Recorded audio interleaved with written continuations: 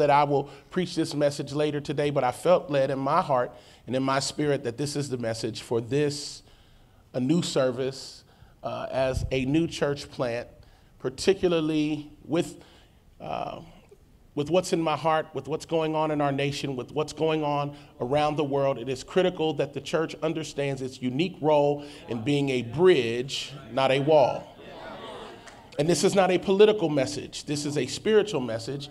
And I pray that you will see the heart of Jesus, because there is a great chasm of unrest and dissension and division, even in the body of Christ, along political ideology. But it is very, very important for you to know that Jesus is not a politician. He is a king. The last time I checked, he's still on the throne. Now, I know this is an early service and you're more of an academic crowd. That's what happens statistically. The earlier the service, the smarter the people. I'm just saying. But if you're here, I'm going to need you to shout me down every now and then to let me know that you're in the house. But with all of the places of division, more tension in this nation than at any time since the 1960s. We are in the middle of a cultural, social, and spiritual revolution. What is the role of the church? How are we to respond to what's going on? Do we take our cues from society, or do we get above society and become citizens of the kingdom of God and begin to lead from a place of moral high ground, which is the word of God? And the compass should not point left or right based on political ideology, but it should point true north so that people can see Jesus in what we do.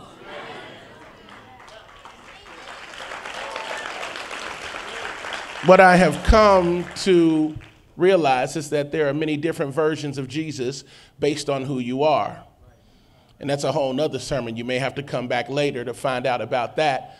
But unfortunately, there are some people's Jesus that allow you to exclude others that don't remind them of themselves, whoever that is and however that is. But I'm glad that there is a church in Miami, down here where Art Basel normally happens. Did I say it right? I was like, who is Art Basel? I never heard of him. I don't know him. I never heard of him.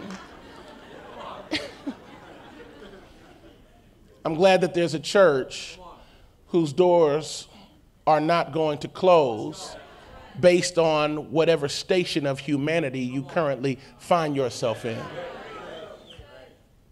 So in Luke 15, we see Jesus giving an illustrated sermon, drawing the attention of his listeners into a very common place of understanding, a patriarchal society, an older son, a younger son, inheritance. All of these things would be familiar story fodder for the people that Jesus is speaking to. And he said, a certain man had two sons, and the younger of them said to his father, Father, give me the portion of goods that falls to me. So he divided to them his livelihood. And not many days after, the younger son gathered all together, journeyed to a far country, and there wasted his possessions with prodigal living in Miami Beach. Joking, stop it. It was South Beach. But when he had spent all, there arose a severe famine in that land, and he began to be in want. Then he went and joined himself to a citizen of that country, and he sent him into his fields to feed swine. And he would gladly have filled his stomach with the pods that the swine ate, and no one gave him anything. So here was a man who was a citizen of one country, and because of bad decisions, and then there were some other things that were outside of his control, because you can't control famine, because you can't control weather, and you can't control climate, and you can't control what the ground does. All you can do is sow the seed. And what VU is a seed into a neighborhood that everybody else decided had only one purpose, or maybe the purpose had long passed, and so it doesn't have value. So why in the world would you sow so much value into a place that was desolate? Because God specializes in revival. And until you get in your spirit that this is not a church, it is a revival, then you may run the risk of walking in casually when this is not a casual move in the spirit. Something is happening in the ground. Something is happening beneath the surface. Something is happening up under your feet. Now, please don't let me preach by myself when I've been on planes till midnight getting here. We can be excited about so many things and get casual about the things of God. Next week, because I live in Houston, I got a lot of stuff to do with that Super Bowl, and that's cool. Neither one of my teams is in it. I just don't want New England to win. Just don't, whatever. Jesus, if you love me. I don't want nobody to be permanently injured. Just give them the flu, something, give them the runs or something, Jesus. That's terrible. Stop it, Pastor.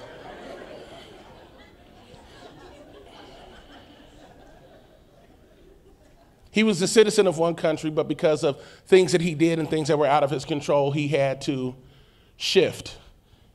And he said, you know what? I came from more than this.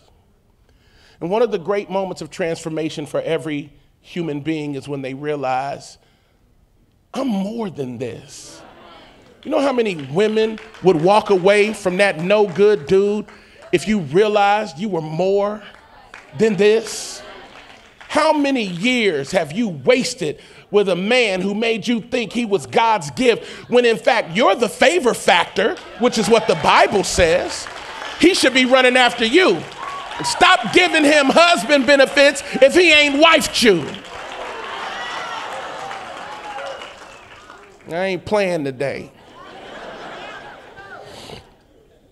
Some of y'all need to wake up. Gently nudge your neighbor, say, hey, wake up. That was real casual. I said, tell him, wake up, wake up. Crying out loud. 17th verse. But when he came to himself, when he woke up, he said, how many of my father's hired servants have bread enough and to spare? And I perish with hunger. I will arise and go to my father and will say to him, Father, I've sinned against heaven and before you. I'm no longer worthy to be called your son. Make me like one of your hired servants. He arose and came to his father, but when he was still a great way off, his father saw him, had compassion, and ran and fell on his neck and kissed him. And the son said, Daddy, I've sinned against heaven and in your sight, and I'm no longer worthy to be called your son. The father said to his servants, bring out the best robe and put it on him, and put a ring on his hand and sandals on his feet, and bring the fatted calf here and kill it. Let us eat and be merry, for this my son was dead and is alive. Again, he was lost and is found, and they began to be merry. I want to talk to you from the subject heading, Leave the Door Open. Leave the door open. For those who are taking notes, leave the door open. As I said at the beginning, this is not a political message, but I would be foolish and it is dishonorable to the history of Scripture and the context of Scripture not to understand the purpose of a church at this moment in history with the social and political landscape that we are living in. We do not live in a bubble. We have not yet been translated. We are not in heaven. We are in the earth. And as human beings, we have a responsibility to take Scripture and bring a social justice context to it for the purposes of fighting for lost souls.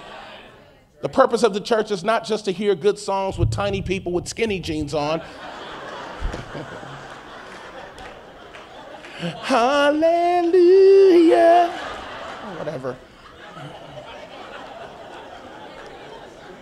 The purpose is to be the hands and feet of Jesus, to introduce people who have never heard of an eternal, ferocious love that has pursued them out of eternity into time, and a community of believers that will walk with you until you are able to stand on your own. This is the purpose of the church, more specifically the purpose of VOO Church, for a city that is desperate for a move of God, not a move of religion, not a move of hey, let's hang out and chill and drink coffee, but a move of God where my life is changed, my soul is transformed, my spirit is renewed, and my body is healed, and my heart is mended. I need a move of God. I did not wake up early in the morning to leave here the same way I walked in. I have to see Jesus. Somebody get me to Jesus. I need a 10-second praise break in here. For those who don't know me, I'm going to teach you while they're praising what a praise break is. You act a complete fool for 10 seconds because God is worthy of your craziest, rowdiest, most radical praise. 10, 9, 8, 7, 5, 4, 3.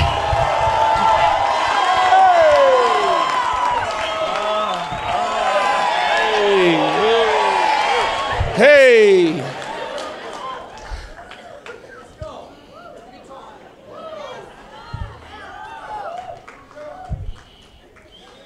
I don't have time for church as usual. And I don't want to go to church for people that just look like me. I grew up in a community, and my church was reflective of that community, but in a homogenized society where people still want to be around that which reminds them of themselves, we must be intentional about pursuing diversity. We must make community our obligation and commitment in spite of the prevailing winds of a current culture of cynicism and secular humanism. Looking at this crowd is just blessing my heart because I don't know who y'all are. I see all kinds of ethnicities and different cultures and hues and different just caramel, and then I see a little bit of light skin, and I see some long hair, see some short hair. I see some short hair with some long hair sewn in. And that's good if you bought it, it's yours. Do your thing, boo. I'm not mad at you.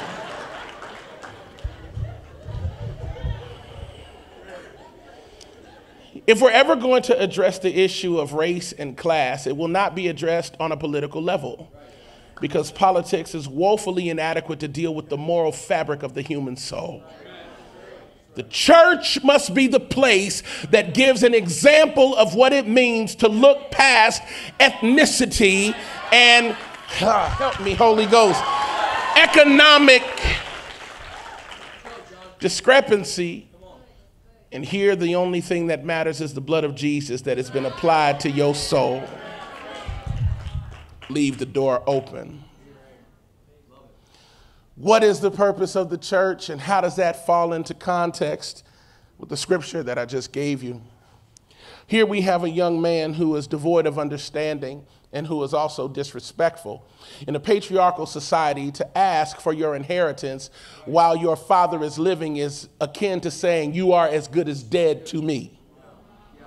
What he was saying is, you have nothing else to teach me, nothing else to offer me. I'm ready to live like you're already dead. And the father didn't slap him down, which is a miracle. Clearly he's in the suburbs. Okay, son, take your inheritance. Have a great time, all right? Take the camel with the 24s on it. Go ahead. Suicide doors on the camel, thanks. Suicide saddles, stop it.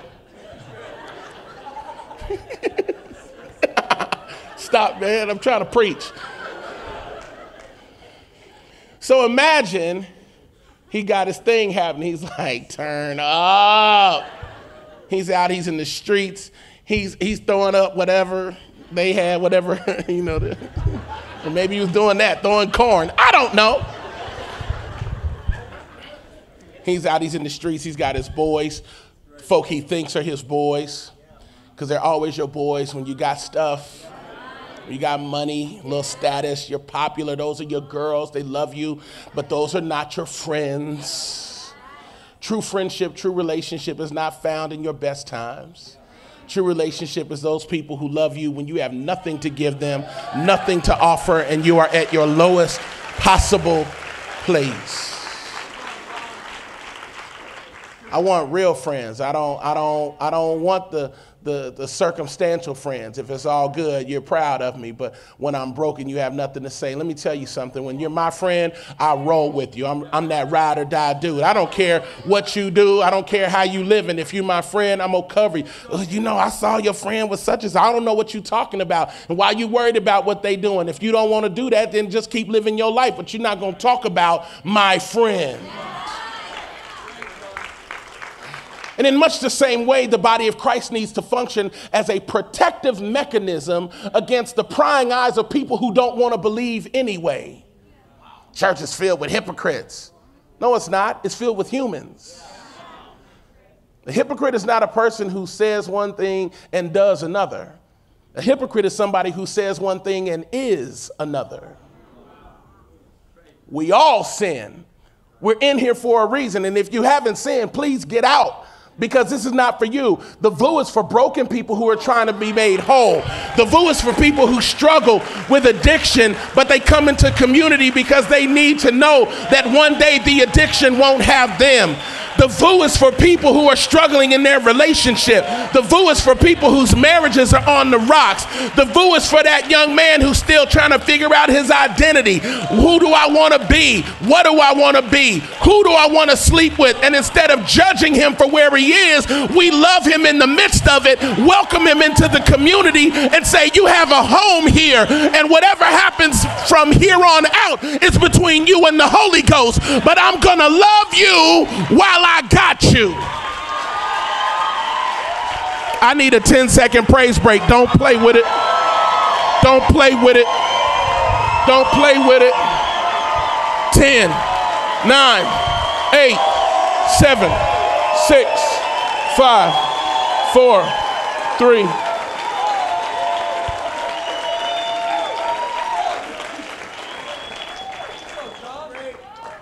Somebody say, leave the door open. You know, I don't know about you, but I've had family members, aunts and uncles, who struggled with different types of addiction. And when I was growing up, my grandmother, she knew that some of her children were struggling. It didn't stop her from loving them. I was fascinated with that kind of love. She would see them, eyes red, speech slurred. And you could tell she was hurt and upset. She would always have a place at the table for them when it was time to eat. Just come on in and get something to eat. Thanks, Ma. I love you. I will love you. Somebody snorted out there. She was like, you always love people when you're drunk. From what I've heard, I wouldn't know. I love you. Sometimes one of her kids wouldn't be home at the time that they said. And so she'd be like, hey, just leave the door unlocked, just in case they come home. Trying to get through this sermon. Because this is the function of where the church needs to be in a time when things are being closed off, and people are being cut off. The role of the church is whosoever will, let them come. The prodigal, the Bible says that the young man wasted his possessions on prodigal living. Many theologians incorrectly label this story the prodigal son. It didn't say he was a prodigal, it said his living was prodigal. We're getting ready to preach. That's why I told you to take notes. Y'all missing it. Some of y'all are like, what did you talking about? Prodigal son speaks to his relationship with his father. Prodigal living speaks to the life that he lives, but does not in any way attempt to disconnect him from his lineage. Many people have incorrectly assumed because you do a wrong thing, you are the wrong thing. My son and my daughter do things that don't please me and don't line up with my raising of them, and so I correct them, but it doesn't change their relationship to me. Let me help you to understand something. I'm going to pop my son on his bottom. I'm going to tap my daughter on her hand. It won't even hurt, but she'll cry anyway because she loves her daddy and she's so beautiful. She looks just like me. She's light-skinned with long hair.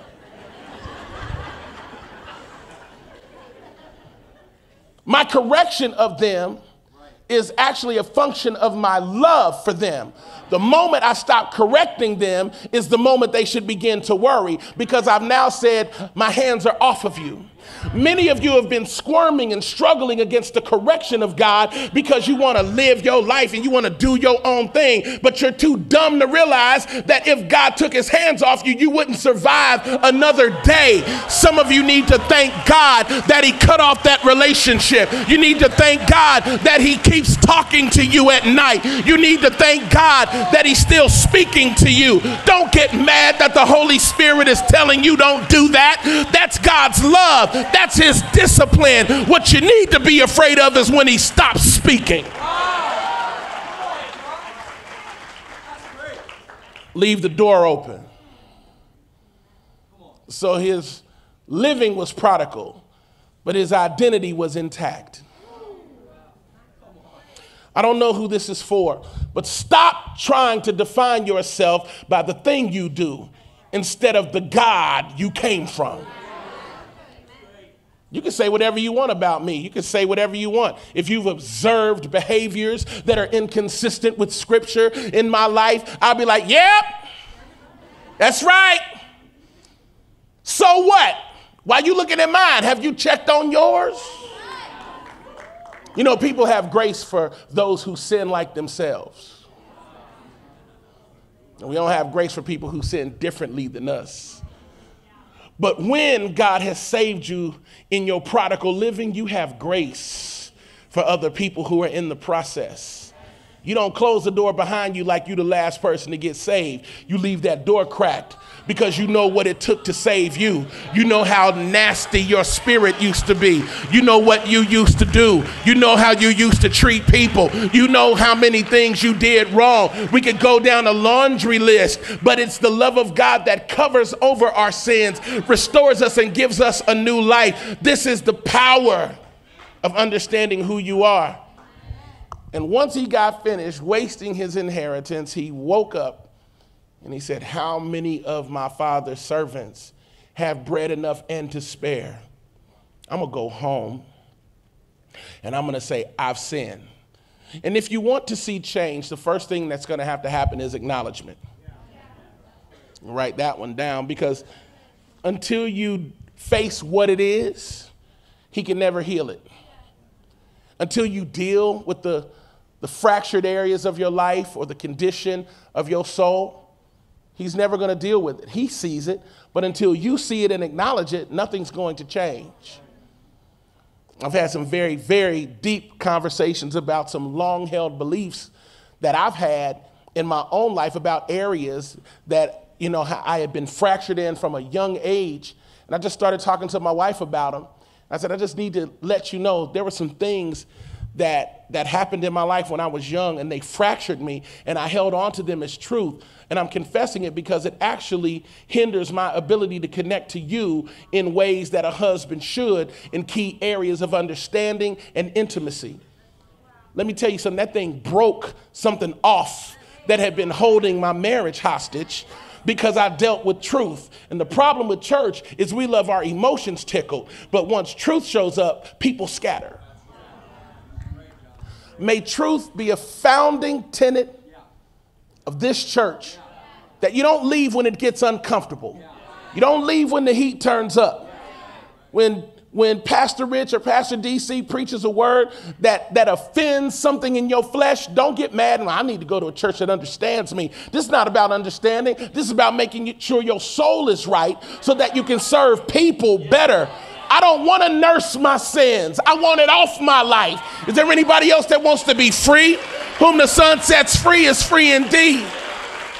If I came in here drinking all my life, I don't want to stay here 20 years and still be drinking to nurse my pain. Let the word heal you from the inside. He said, I'm going to my Father. Many of y'all go to each other. You need to go to your Father. Don't let this be the only time you're in the presence of God. Don't let this be the only day in the week that you listen to worship music. Don't let this be the only time that you find yourself in the fellowship of the believers and the company of the saints. You got to find yourself in the presence of your Father. You got to get back to your Father. You got to get back to your original creator. You got to get back to the origin of your existence. You got to get back to your first love. The club can't save you. The relationship can't save you. That man cannot save you. That woman cannot save you. That joint cannot save you. That line cannot save you. That needle cannot save you. Nothing can save you but the blood. I got 1, 2, 3, 4, 5.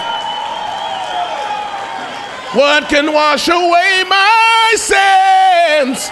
Nothing but the blood of Jesus. Oh, precious is that flow that makes me white as snow. No other found I know. Nothing but the blood of Jesus.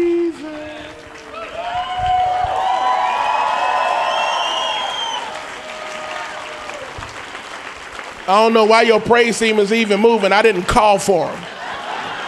Don't come on this stage. I'm still preaching. I done flew all night. I'm going to preach as long as I want. 11 o'clock, should have got up early.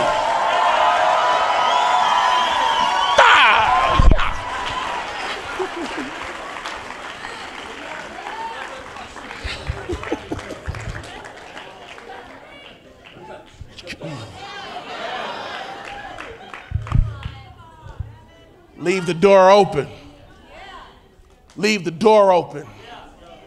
Gone are the days where the church is the elite, where we look down on people because of where they are. Leave the door open.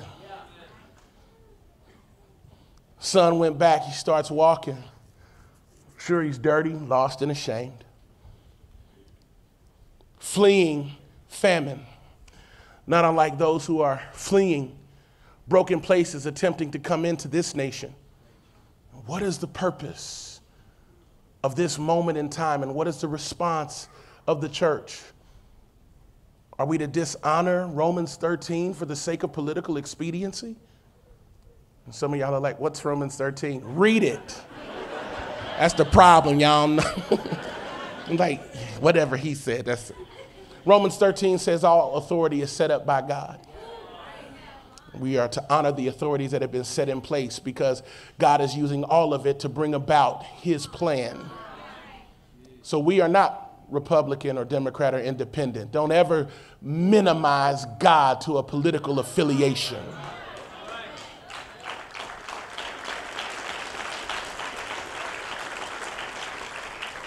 What is the response of the church? We fight for every soul. We leave the door open. It doesn't matter who you are. It doesn't matter where you come from. It doesn't matter what you used to believe. If you walk in here, the Holy Spirit can touch your heart. And even if you don't get saved this week, I sowed the seed. Maybe 20 years from now, somebody else waters it. And maybe 10 years after that, God gets the increase. It's not my job to see salvation. It's my job to seed salvation. I feel the Holy Ghost in here.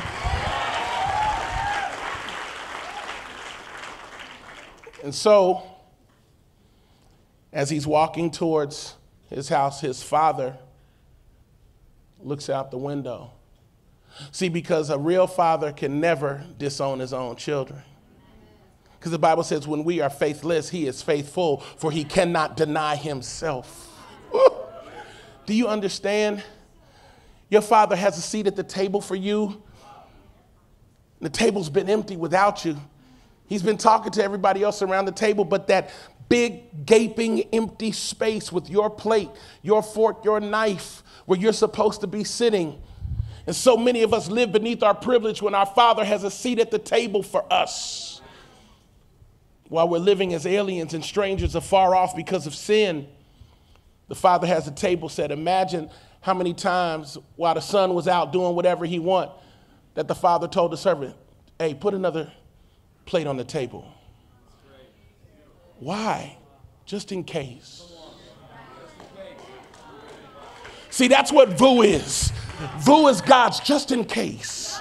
Somebody in the neighborhood wants to come and experience my presence. The doors have to be open. Just in case they don't feel like they connect to another body of believers, they can come in here. Just in case they don't feel welcomed anywhere else, they're going to feel the love of God when they come in here. Just in case.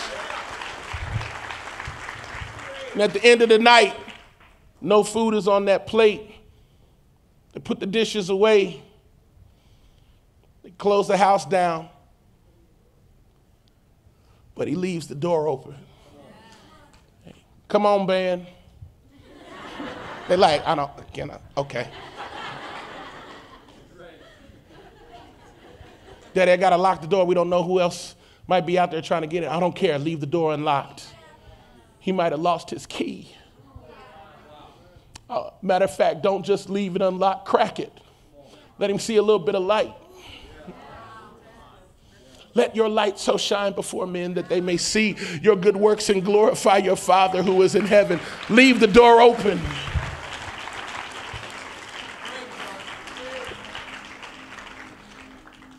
How many nights did that father just look out the window, had all the money in the world, all the stuff you could ever want, but there's a hollow place when your child is somewhere and you can't get to him. He would trade it all just so his child could come home. That's what the church is. It's the crack of a door between death and life, between the old covenant and the new covenant, between the law and grace. Leave the door open. Don't judge when they walk in, assuming you know their story. You don't know what condition people come in here having escaped from. We were all refugees. We were all strangers and aliens according to the word. We were grafted into the promise. We weren't even citizens. We weren't even supposed to get the promises, but because of faith and because of the blood of Jesus, it gave us not a green card, but a red card. The blood of Jesus is applied to my life, and it gives me access to the best resources of heaven. Leave the door open. So may this church be a church that fights for lost souls. And when you see one coming, do like the daddy did, and he says, oh, I know who that is. There's dirt on him. His beard is longer, his nails are longer, but that's my boy. The Bible says he ran. Now, if you're offended, you can be like, oh, you coming back now? Here he come. Here he come. There they go. There they go. Where he at? Where he at? Peanut butter jelly. Peanut butter jelly. Peanut butter jelly. With I knew you wasn't saved. That's what I'm talking about.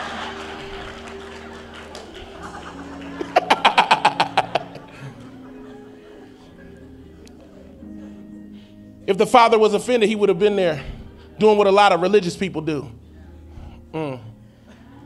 Look at you, a mess. I told you this was going to happen. Look at you. Now you're coming back groveling. Stay on the outside till you get cleaned up. The father ran. Didn't care what he smelled like, didn't care what he looked like. Immediately hugged and kissed him on his neck where the dirt, see, from the Middle Eastern heat was just in here with the yan-yan, with the bow-pow, with the plat-eyed cow. Turned around and said, turn up. Get the fatted calf. Where you get a fatted calf from? You don't just have one hanging around. He was growing that calf just in case his son came home.